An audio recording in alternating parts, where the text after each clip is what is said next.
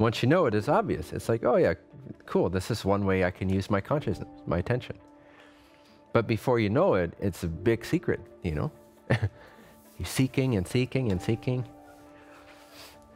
But the mechanism is very simple, once you know it. But you know, how many people know this specific secret in the world? It's a secret of secrets, even though it's so obvious. Consider for a couple more minutes, just by seeing that all experience relies on being. Everything that you engage with, everything you think about, everything you feel, all your problems, all your delusions, all your games, all your, and I mean that both positively and negatively, it includes all of it, and neutrally. All of it relies on being. Just acknowledge that for a minute.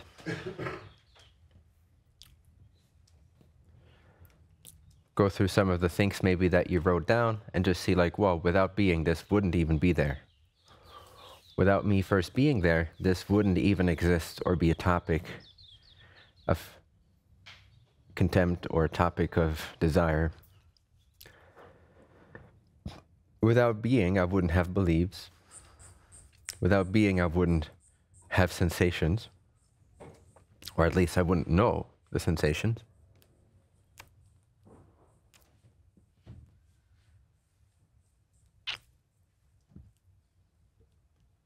Just acknowledge that everything relies, everything in your life, everything in your consciousness, everything in your mind, everything in your emotional body, everything in your history, everything in your future, everything in the present, depends on, relies on, is due to being. Bring it all kind of back to the root issue / privilege of being. And you can see this in a positive or negative fashion, and both can be powerful. You can say, well, because of being, thanks to being, can I have this beautiful experience? Or you could say, due to being, I suffer. All suffering is because of being. But also all joy, at least joy, worldly joy, celebratory joy, expressive joy, experiential joy, is due to being. So depending on how happy you are, I suppose, you can either be grateful for it or be grateful for being, or you can accuse being of being the main cause of all your issues and problems. Both have a powerful potency to them. So just keep acknowledging that for a bit.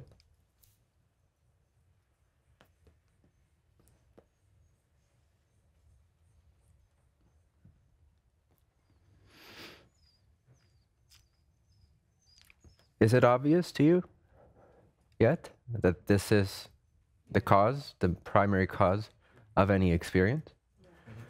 So, and it is quite easy to acknowledge, no? Stephen, do you have a question specific about this? Because I'll probably address whatever you have to ask still. It's about the, yeah, if it's about this segment, go ahead.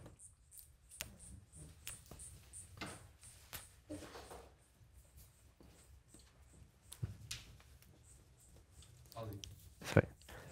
I have a question.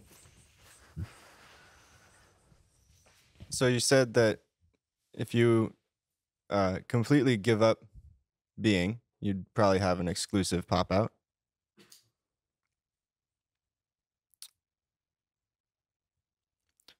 But in an exclusive pop out, you realize you still are. So I'm a little hung up on like, it seems like the being still. You first need to be before you can be hung up. Right. But what? So if when you in an exclusive pop out, you still are. Yeah, but you don't have that issue when you're. I know. I'm just the words there are. Yeah, but who cares? Okay. Is what I'm saying. All right, sweet. Fuck just it. All you have to acknowledge now is that all your problems, all your speculations, all your confusions depend on being. Yeah, so bring it back to the root. instead of being in one of the fruits, instead of being at the root, being in the fruits and then asking questions about what's beyond the root, when it's not relevant when you are beyond the root. Nor does it help you inside of the tree and the fruit and the world. So for now, so just don't worry about it. Yeah, correct. Sweet. Or worry about it, but then see that you have to be there first before you can worry about it. Yeah, that's clear. Nice. Yeah. So just to point, the primary and only cause to anything to be that wordless, obvious, difficult to describe, but obviously here, mystery of being. Without that, nothing else would be. Nothing else would be known. Nothing would be experienced. Right? So this is clear? This is obvious? Any confusion about this part, that being is the main cause, the only cause for anything else, is the primary underlying cause. Clear? Cool. So after acknowledging that for a bit, and you see it doesn't require too much concentration, right? A little bit, but not too much. You can kind of apply this somewhat casually when you're just contemplating, having a cigar, even while you're maybe dialoguing with someone, just have a few seconds of acknowledgement like, hey, I wouldn't be having this dialogue if it wouldn't be for being first. It's happening inside and due to being. So quite casually, you can acknowledge this, and that will already increase your sense of awareness of presence, or your awareness of being. And it gives you access to the next phase or stage, which is the theme or topic of today.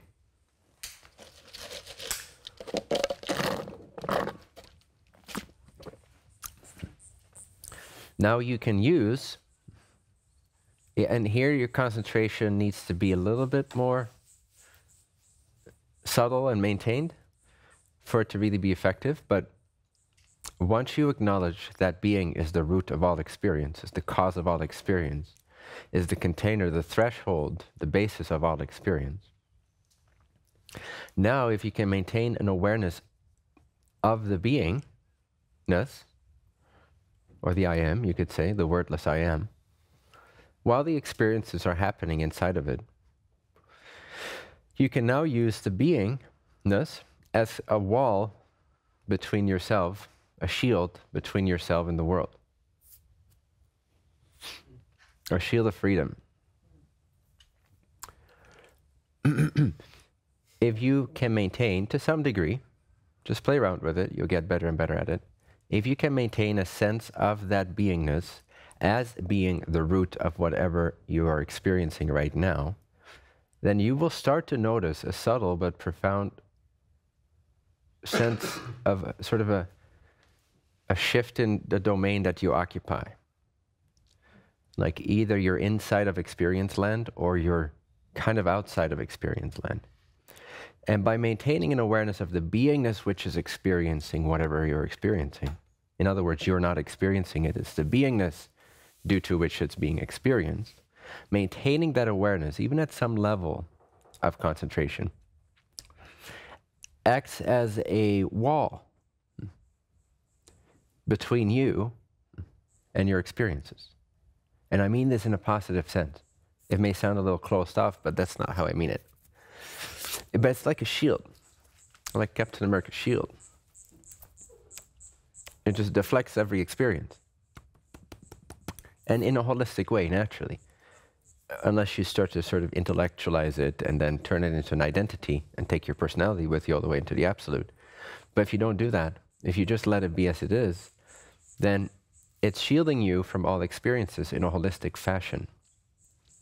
So, if you are, the moment, every second that you are aware of beingness as the cause experiencer of all experiences, you are free.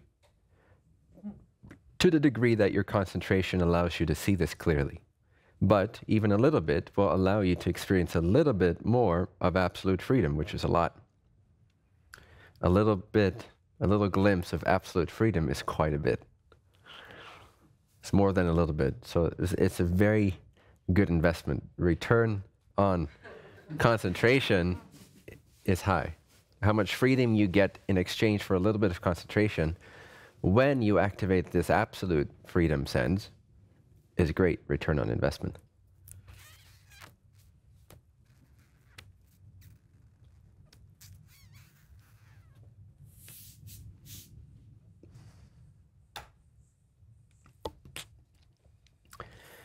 So even just a little bit will go a long way. All you have to do is allow your current experience to be as it is. You stop engaging in the snow globe of experience land just for a second, and instead you acknowledge the snow globe itself, the glass, the wordless yet obvious beingness, which is the cause. You're seeing it, actively seeing it. That's why it takes a little bit of concentration, because you need to, it's only effective for as long as you have that awareness active, right? But again, even a little bit can go a long way, and it can have a lingering effect. But if you really want that recognition of freedom, you have to activate this seeing in your awareness, in your vibration, you could say. So every second that you actively see that the beingness is actually the cause, the root, the basis, the container, the requirement for whatever other experience might be happening. The moment you have that awareness of the beingness is in front of you instead of behind you. It becomes an object instead of the subject. And therefore it now acts as a shield between you and whatever is happening inside the snow globe. If you put your eye like on the snow globe, it's gonna feel like you're experiencing, you know, all the intricate things that happen inside the snow globe. And you're gonna feel like you are the snow globe. That's the subject. But if you're aware of the snow globe, now that distance, that awareness of being as the cause of the experiences, your awareness of the snow globe as the container for all experiences, that distance acts as sort of a wall or shield or discernment, which also is the ultimate form of knowledge, capital K.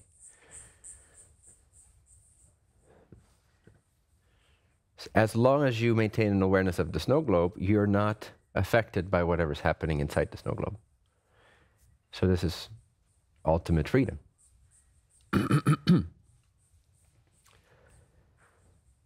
So an awareness of beingness, seeing the beingness, not as yourself, but as a basis, as something due to which everything happens, creates that space of recognition between the beingness and all the suffering and enjoyment and striving inside of that. Between that and something else, you, something indescribable. Formless, more formless than formless being.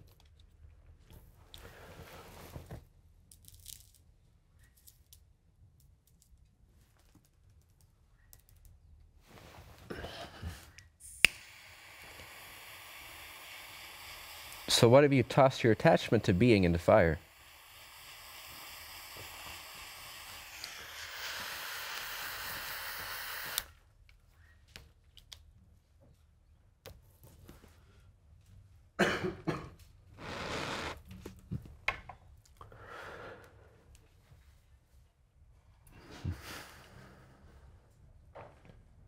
What if you gave up your attachment to being? And don't think about what that means. Just consider it directly.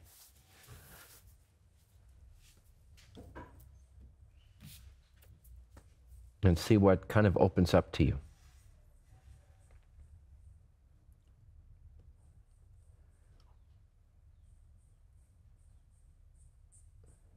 It doesn't have to go anywhere. It's just that. You just consider it as it is. Just consider suddenly having no attachment left to being.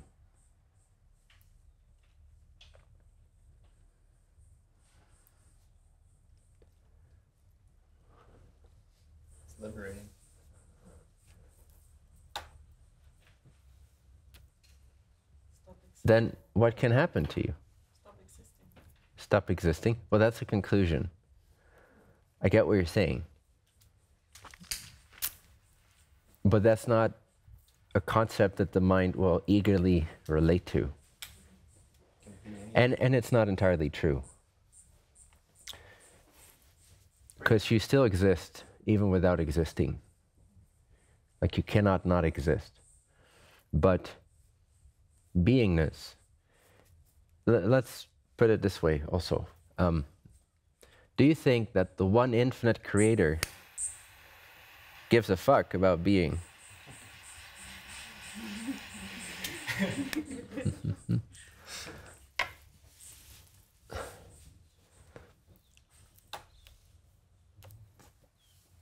Does the one infinite absolute creator, reality, would it have to concern itself with being or not being? Or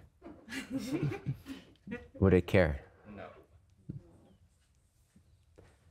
Cool. So then as soon as you stop caring, you get the sense that you are that creator. And with it, then all attachments go out the window, if even just for those few seconds. But again, a little bit of exposure to absolute freedom goes a long way.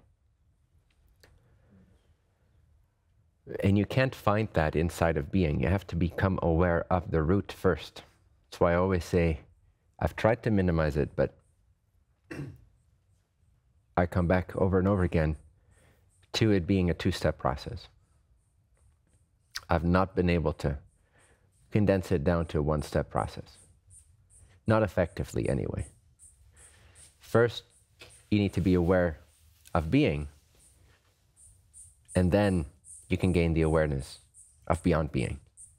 But from inside the snow globe, being engaged in your thoughts and your attachments and your ideas about the absolute or this or that, not first being aware of the cause of all that, the root of all that, where all of that meets, the meeting point, the observer itself, the consciousness itself, the recognizer itself, the I am itself, the witness itself, the being itself, the wordless being, which is so obviously here, otherwise you wouldn't hear my voice. That being, which you cannot deny, that being. First, an awareness of that as something other than you, as a substratum, as a thing. Formless, but still something. It's still a quality. It still has the quality of being, and it produces all other qualities and forms inside of itself, like imagination does. So you could also roughly say that the I am equals imagination itself. Imagination as the active principle, the generator of what we call reality, typically. But it is itself the reality of being, or the illusion of being, depending on how you want to flip that. So to be aware of the substratum, the root, the cause, the primary cause, first. And then to see that it's not you, to allow for that knowledge to dawn, that everything happens because of beingness, but you can't be aware of beingness. Now beingness is the wall between you and everything else. As long as you maintain an awareness of that beingness as a wall, as an object that's not you, inside of which everything happens, but everything happens to the beingness. But if you're aware of the beingness, it's not happening to you, it's happening to beingness. If you can maintain that awareness, and again, a few seconds goes a long way. And then you just practice. Then you open the back door to absolute freedom. And this little breeze starts to come through. And you may not have the words for it, it doesn't matter, you don't need any words for it, but you'll just know it. And if you were to maintain this long enough with great enough intensity, it's like you actually back out of that back door until you're outside of the house altogether. Which is what you could call a transcendental experience. But the starting point is just this intuitive recognition that dawns when you maintain an awareness of being as not you, as something in addition to you, as something you are aware of, inside of which everything happens, everything. So that means that nothing touches you in that moment. That's why beingness, I amness, can be used as a shield between you and literally everything that could ever possibly happen to not you, aka I am.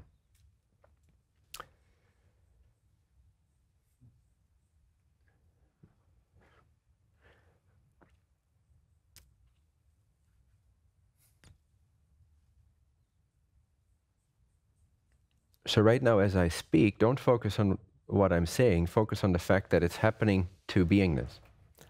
That's it. You allow my speech to be as it is, you don't engage with it.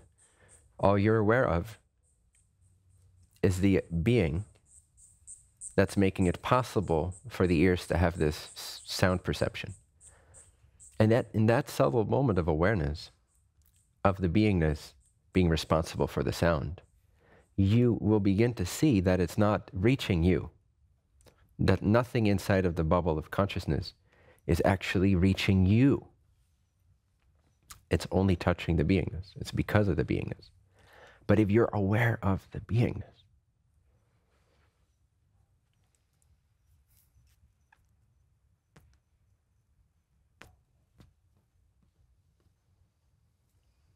and then loosen your attachment to being, loosen your identification with being, soften it.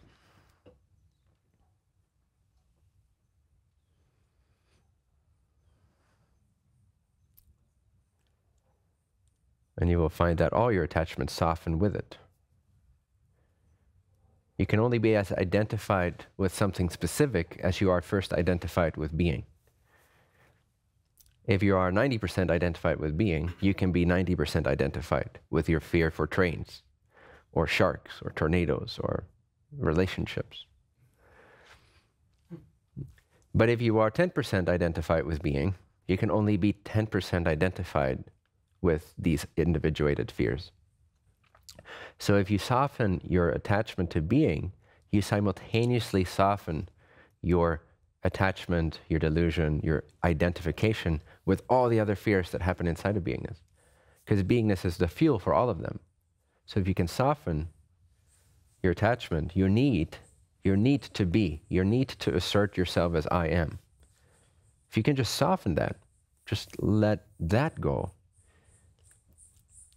immediately everything else softens too.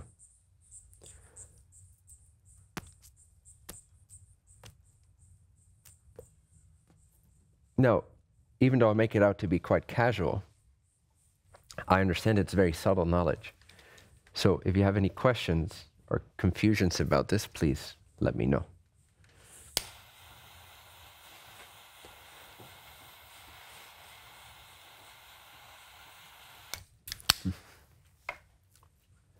There are certain mantras you could use to evoke this sense when you maybe when you're not in this space, maybe you don't feel you have the access so much. Of course, you could just watch a video like this again and kind of let yourself be guided back into it. But if it's kind of in the moment, you can use something like, and you may have to repeat it a few times before it starts to activate in your awareness as a direct perceptual shift. But you can keep saying something like, everything that happens, happens to and because of I am. Or you could say consciousness, or you could say awareness, or you could say beingness, or you could say even God, if you will.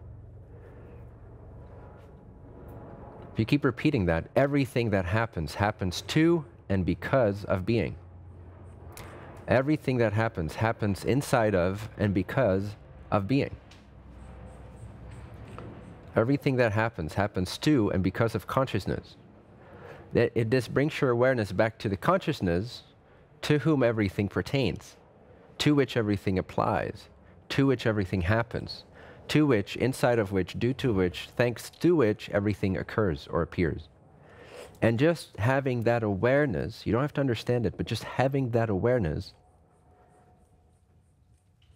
that everything happens to beingness, and then being aware of the beingness to which everything happens. Just cultivating that awareness will intuitively reveal that somehow You are free of it all. And you don't try to reach for that freedom, because then it gets intellectual. You just do the exercise.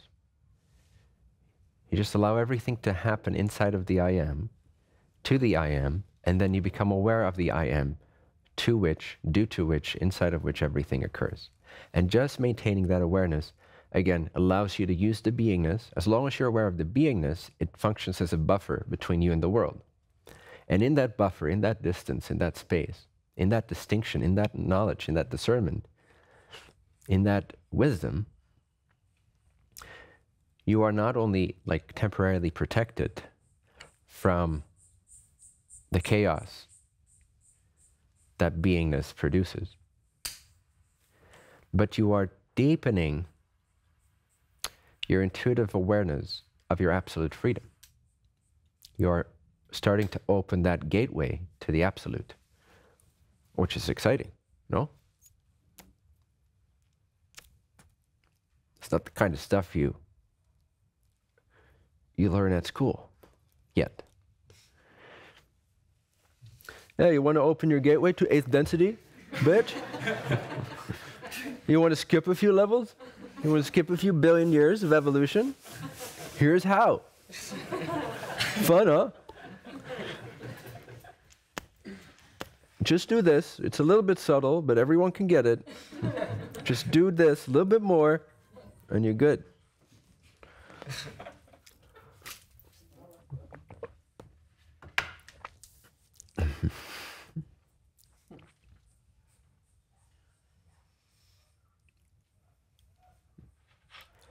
And I mean, it's simple and it's obvious and it's usable, but it's for me, I don't feel this anymore, but because it's just so obvious. But from a conventional world point of view, this is like the secret of secrets. This is like the stuff you have to dig for and dig for and dig for, like. But it's so obvious. It's so easy. So simple. It's right here. But you do have to know the secret. You do have to know the mechanism. But this is the secret of secrets. So I think that's pretty exciting.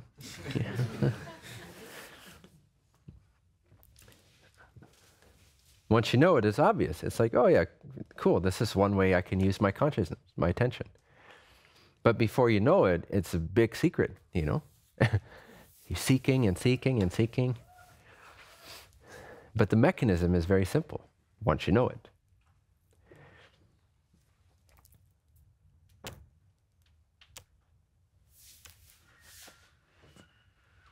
But you know, how many people know this specific secret in the world? It's a secret of secrets. Even though it's so obvious.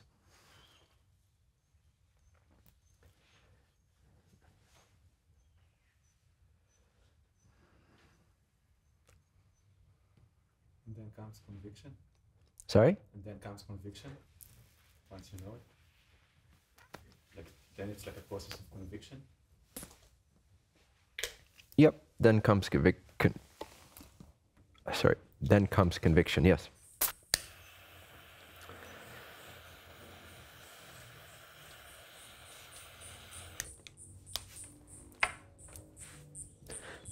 In a way, you could say faith and conviction are the same thing, but faith is conviction before the realization. Conviction is faith after the realization. First, you got to have faith in it, and then you'll be convinced of it. You have conviction in it. But it's essentially plugging into the same energy, but one is prior to, and the other is post or during, so to speak. But yes, allowing this back door to open through this key mechanism, using your attention in this very specific, kind of simple, but kind of subtle way, using it in that way, applying it in that way, will give conviction. That's what I mean when I say even a little bit will go a long way. It's like you might have just sort of a sense of it, a glimpse of it for a few seconds, but that will already deepen your conviction, which will already alter your way of relating to experiences probably for the rest of your life, which is what conviction does.